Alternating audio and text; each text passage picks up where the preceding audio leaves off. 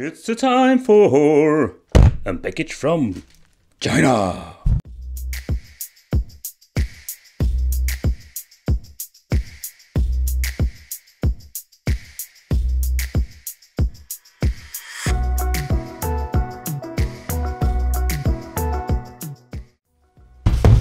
Hey guys, welcome back to the channel. It's awesome that you're tuning in.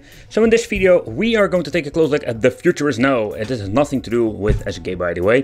But this is the multi-game card, the 168 in 1. So the Series 1 Volume 1. Well, it's quite interesting, quite confusing. This is not the first model they have released, but we're going to talk about it later on. So this is more like a mixed bag when it comes to these multi-game cards. And the reason why I'm saying mixed bag is the following reason. So when you take a close look at the cartridge of this, even when it's not made official by the company itself, the Chinese keep making unique things like a box that you're going to get included. You can also buy it without a box, but I think it's pretty cool if you're a collector, you just want to collect original games, but also you want to collect multi-game cards. So this game and this multi-game card can only be used with an MVS system. For the people who are familiar with the system from Neo Geo, already knew it, of course. So I do like the cartridge, how it looks. I really prefer this translucent, let's say green translucent cartridge where you can see the PCB inside. I think it's pretty cool. Yeah, and with the technology nowadays, they're still gigantic because, yeah, there is nothing else to do. You just need to have the original form factor, but there are not a lot of chips on it anymore.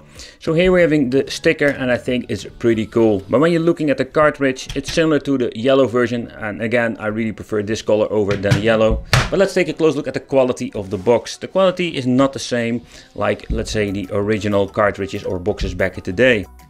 Okay, I already mentioned that this multi-game card is not the first released multi-game card. No, I think for the people who are familiar with multi-game cards here on the channel or out there, the 168 in 1 has also been released with this yellow card. It's a card they have selling in form, I think, for ages now, but they have made this, let's say, an upgraded edition. So in this video I want to cover this just to see what you were going to get and what did they improve, and especially did they improve the game list. Okay, so when you take a closer look at the back, you can see all of the games, and the first thing that, oh man, there's really a bit of a bummer. This is more like the mixed bag what I'm talking about. There are quite some different games on it. So far I know the games are more mixed and not alphabetic order. You can see some of the games are having a plus edition or a hacked version. So they say there were 168.1 games, but that is not true. And a lot of games are basically double with a minor improvement or a tiny hack on it. Alright, so let's take a close look at the box quality. So the first thing, if you're looking at the plastic on the outside, you can see this looks very nice and very smooth. And yeah, you can see that it is completely different, especially when we're having some lights over here. It shines, it reflects, and you can see it does not that great. So from the inside, what I do like about these casings, so let's say you have an AES system, you have some broken cases. What you can do is basically you can remove this plastic if you want to. You can pull it out. I'm not going to do it with this video, but you can see you can remove it and you can basically replace these cases for the broken ones over there. So I think that is something that is pretty cool in my opinion. So for replacement, it can be something that is very interesting. The plastic quality, it would not be exactly the same, but what you can see is getting really close. So nothing to complain over here. So for a collectible item, I think it's pretty cool to have, unless a multi-game card, even if it's not official, it's cool to have it in your collection. But it's pretty naughty in my opinion. Why does it? You can see it doesn't align that good. Maybe you can move it around a little bit. Yeah, I'm just too picky about it. The size is almost the same. Yeah, I like it. Even if it's naughty. Okay, so the next thing we're going to do in this video, we're going to test it out. I'm having a single slot Neo Geo machine. You can also use it in a multi-slot. So far I know Retro Ralph did also made a video about it, and he's using the yellow one. So that is something that's pretty cool. So it doesn't even matter if you're going to buy the first generation or the second.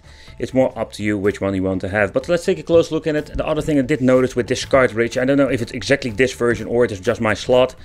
It removes very easily and it works very charm. I did notice with my previous model, when I tried to put in the yellow cartridge, it fits very tight and it's very hard to remove. But okay, so let's boot it up and let's take a close look at the menu and how does it look and how does it work. Okay, so let's take a close look at the list, and what you can see already here is just one big freaking mess. No alphabetic order like on the box. We're having here SNK vs Capcom, plus we're having the RMX, we're having here another versions What the hell, SNK versus Capcom Super Plus, and so on and so on. So when you're pressing up and down, we go to the next game. With left and right, we can choose the next page. I'm going to scroll quickly through the list, and what you can see, all double games. Look at this list. King of Fighters 2002, look how many versions we're going to get. I wish they wouldn't do that, and I was hoping with version number 2 that they just remove all of the double stuff. Okay, if let's say if we're having a blood version with the Plus Edition, I can understand they're going to put 2-day games on it, but still, it's just filling up the list.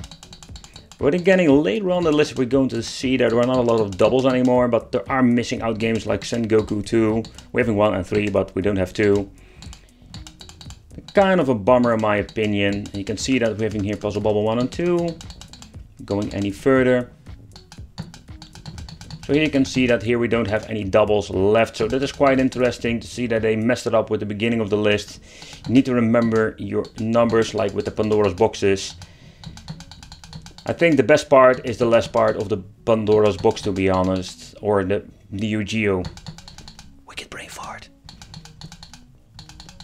So this is the list, guys. 161 games, and oh my, they started again with a 97. It's just one big gigantic mess. And we're back with number 1. So let's try some games, and are they even working on this multi-game card? Because maybe that is also possible.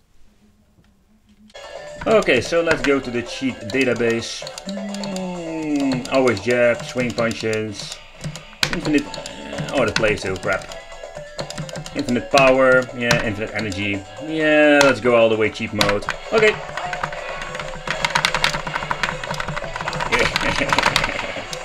Woo! Let's make it easy, baby.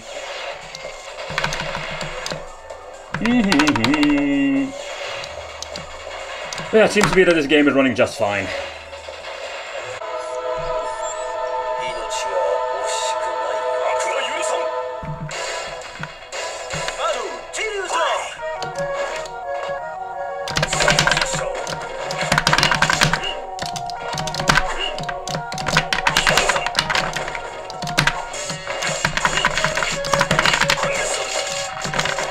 It's a long time to play this game, but... Oh!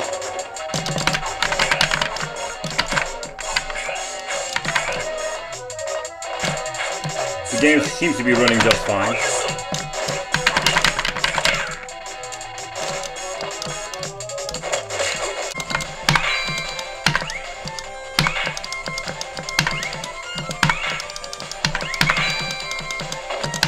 Okay, so let's try another game.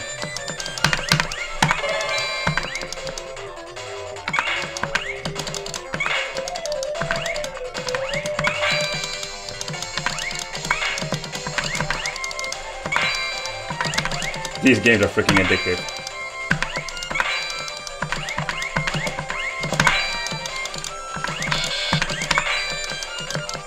But this game seems to be working fine.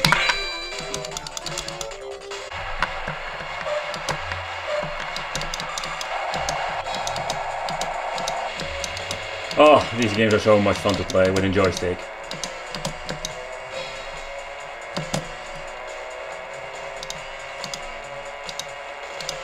...250 kilometers per hour!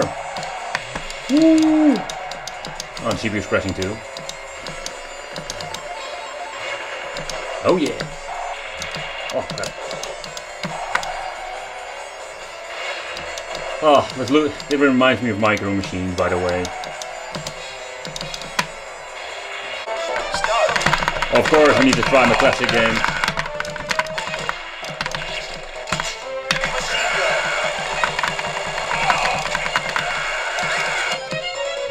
Let's go. Oh, need to save the guy. Say hello to my little friend. Oh, I'm not forgetting you.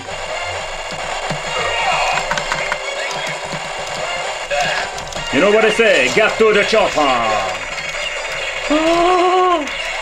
Almost.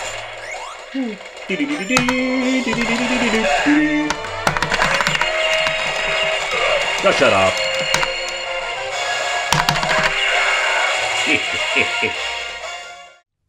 Okay, so what do I think of this multi-game card? To be honest, I am a little bit disappointed. I'm thinking, how can you be disappointed? There are 161 games.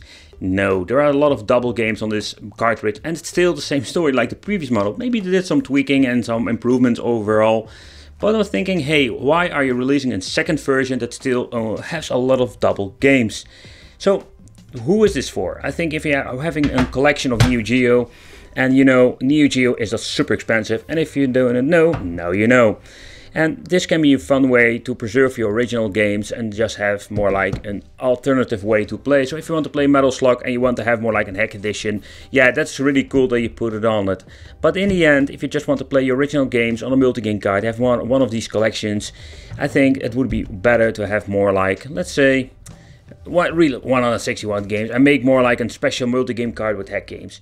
Yeah, let me know in the comments what do you think of this, what do you think of the list. I want to thank you for watching. Consider subscribing, hit the bell, become the Wicked family, and I will see you in the next video.